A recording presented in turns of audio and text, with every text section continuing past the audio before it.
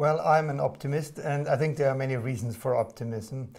What confuses many people these days is that we have very different demographic trends in Europe and in Africa, for instance, which are the two most extreme cases, with Asia and Latin America somehow in between.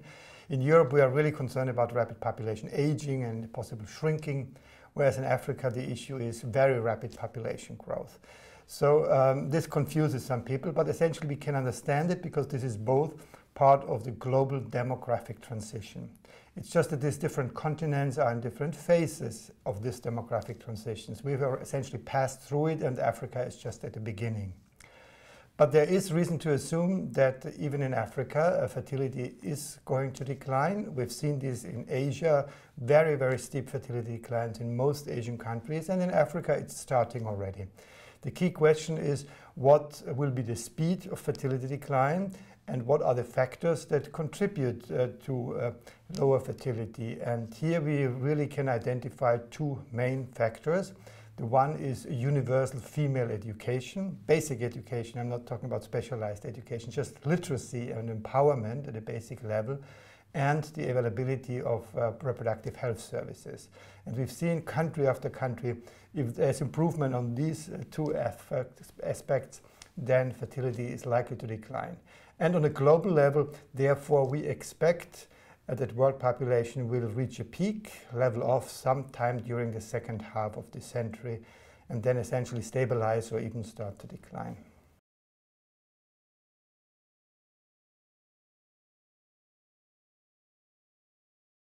Well, actually, the more I research about the possible consequences of population aging, the less I actually feel that low fertility, somewhere in the range between a total fertility of 1.5 and 1.8, really is a major problem.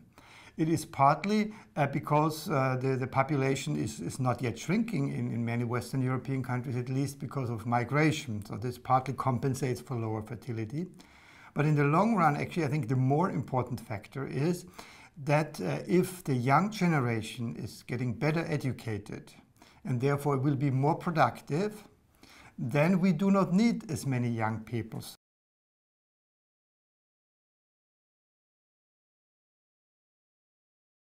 In the heads of most people, this is somewhere around 2.1 or 2 surviving children. But actually there is no good reason for aiming at this specific level. If we look at the longer term context for economic growth, so human well-being in the broader sense, it may even be desirable to be somewhat below this replacement level in order to allow these fewer children to get a better education, have better health, have better human resources in the broadest sense. It is, of course, true if the fertility falls too low, let's say 1.2 or 1.0, so then there is such a strong aging issue that outweighs the others. But it's a matter of the criteria that you pose to see whether or not fertility is too low.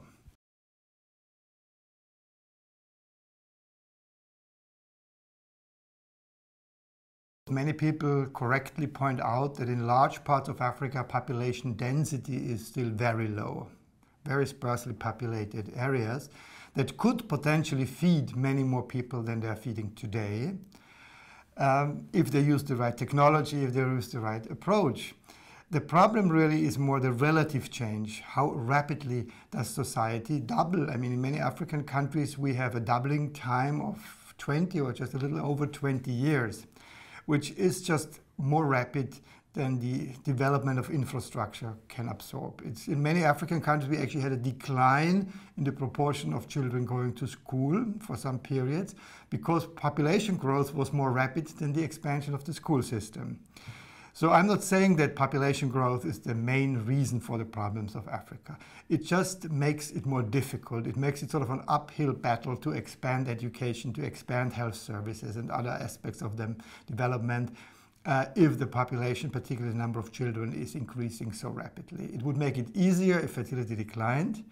And then it's a self-reinforcing process, because if the women are better educated, they will voluntarily want to have fewer children, which again makes it easier to further expand education and other services. So this really can trigger a beneficial circle of one positive trend reinforcing the other if we just have the right policies in enhancing the education and reproductive health.